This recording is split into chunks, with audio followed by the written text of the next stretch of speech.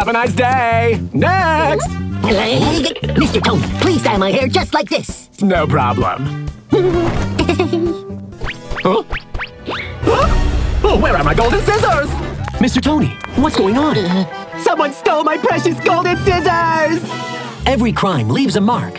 There must be clues that we've missed. This looks like a child's handprint.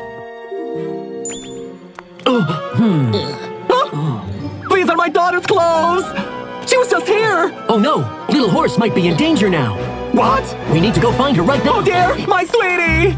Little Horse, where are you? Little Horse! I ruined your clothes. I am sorry. Watch out!